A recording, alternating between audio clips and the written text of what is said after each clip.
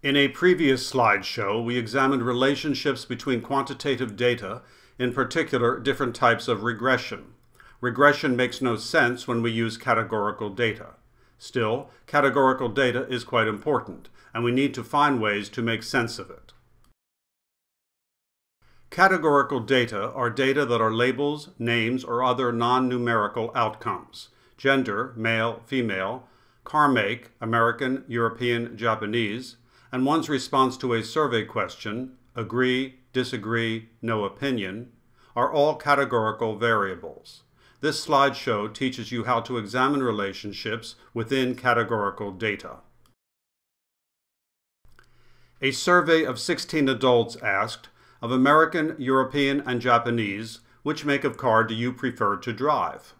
To organize the data, we create a frequency table, a table that counts the number of each response. The quantity of each response can be expressed as a relative frequency, which is a percentage of the total amount of data. A table of relative frequencies is called a relative frequency table. To find the relative frequency, divide the frequencies by the number of data n, which is, in this case, 16. Categorical data can be represented visually in graphs. One method is called a bar chart. A bar chart displays the distribution of a categorical variable with each bar's length proportional to the frequency of its represented category. A bar chart is similar to a histogram, except that there is space between the bars, which does not occur in the histogram. The relative frequency bar chart uses decimals or percentages along the vertical axis. The more information that is gathered, the more relationships can be explored. So we also include the gender of each respondent. We can now create a two-way table, also called a contingency table, showing the distributions of the two variables, with the three car preferences as rows and gender as columns. This creates 6 cells, and the frequencies for each cell are called a joint distribution. We then add up the rows and columns. These totals are called marginal distributions, named because they are in the margins of the table. Note that the row totals 4, 5, and 7 add to 16, while the column totals 7 and 9 also add to 16. It is always a good procedure to be sure that the row totals and column totals are equal to ensure you didn't make a mistake in addition. The two-way table can also be viewed in terms of percentages. Each joint distribution is divided by n, the number of data, in this case 16. Marginal frequencies are computed the same way.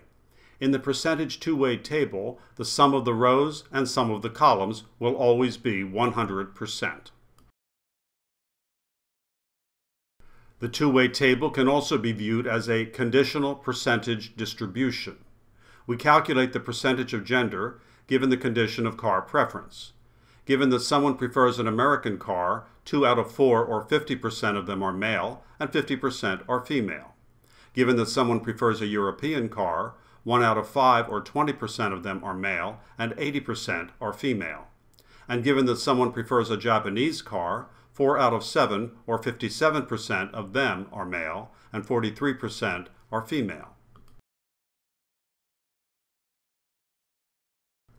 The conditional percentage distribution can also be viewed in terms of the condition of gender.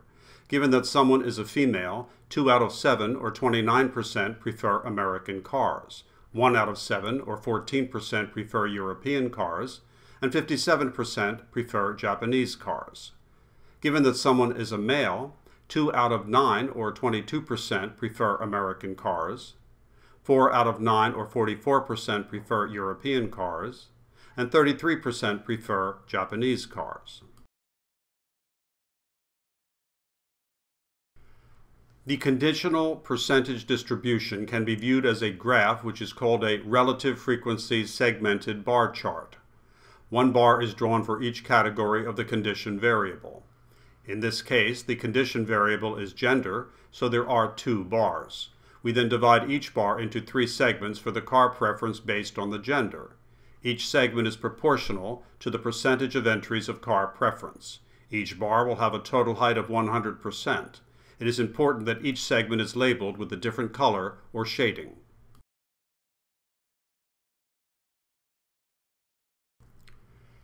The segmented bar chart is viewed on this slide in terms of the condition of car preference. Since there are 3 car preferences, there are 3 bars. Each bar is then divided into 2 segments for male and female. Again, the height of each bar is 100%. Too much information can be worse than too little information in the world of data. How do you decide what kind of table to use and what type of graph to use to illustrate your data? It is best to choose the important condition when deciding on which segmented bar chart to show. For instance, if a Toyota dealer were interested in this data, he might want to use the condition of car preference to isolate the male-female percentages of people who prefer Japanese cars. However, if the editors of a woman's magazine were interested in the information, they might only want to use the condition of gender to isolate the car preferences of females. Let's examine data with much larger numbers. This table represents the years of schooling completed by Americans, broken down by age in thousands of people. There are 3 age groups, 25 to 34, 35 to 54, and over 55. There are 4 education categories: did not complete high school, completed high school only, had 1 to 3 years of college, and graduated college. The two-way table has 3 times 4 or 12 joint frequencies. Column and row totals are given, and the sum of each is 175,230. We now compute the marginal distribution of schooling in terms of percent. We divide our population into our 4 educational groups and divide each row total by 175,230. It should be clear that the largest category is completing high school only at about 33%. We could also create a marginal distribution table of age in terms of percent. Our table would have 3 entries, with each column total divided by our grand total of 175,230. We now illustrate our data with a conditional distribution of education based on the condition of age. A segmented bar chart is used. There are 3 bars, 1 for each age group, each divided into 4 segments for the schooling category. Our percentages, shown in the table and bar chart, take our joint distributions, the cell totals, and divide them by the column totals.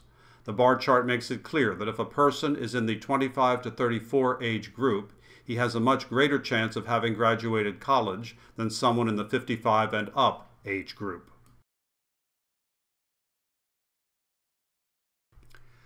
We can also illustrate our data with a conditional distribution of age based on the condition of education.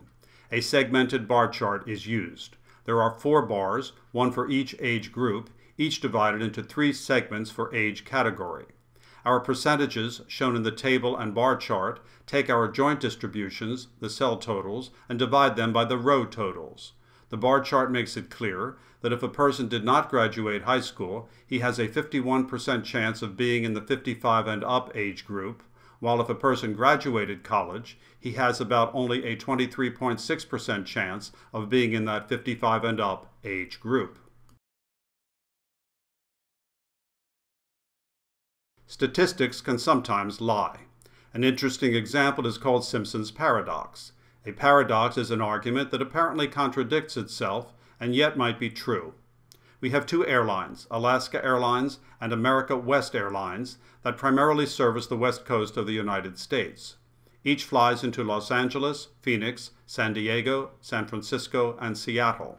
Data is generated as to how many flights of each airline fly into each city and how many are on time. The data is shown in the tables on the slide and was true for 1 year in the 1990s. The question is, which airline has the better on-time record in terms of percentage? We total the on-time arrivals and flights for each airline and show that Alaska Airlines had 3,775 out of 4,373 on-time arrivals, a percentage of 86.3%. America West Airlines had 7,225 out of 8,151 on-time arrivals, a percentage of 88.6%. so it is relatively close, but America West can brag a better on-time arrival percentage than Alaska Airlines. Correct? Not so fast. We break down the on-time flight percentage for each airline for each city. The results show that for each of the 5 cities, Alaska Airlines has a higher percentage of on-time arrivals than America West Airlines. If Alaska beats America West in every city in terms of on-time arrival percentage, shouldn't Alaska Airlines have the claim as the better on-time percentage? This is an example of Simpson's paradox, named after Edward Simpson, who discovered it in 1951.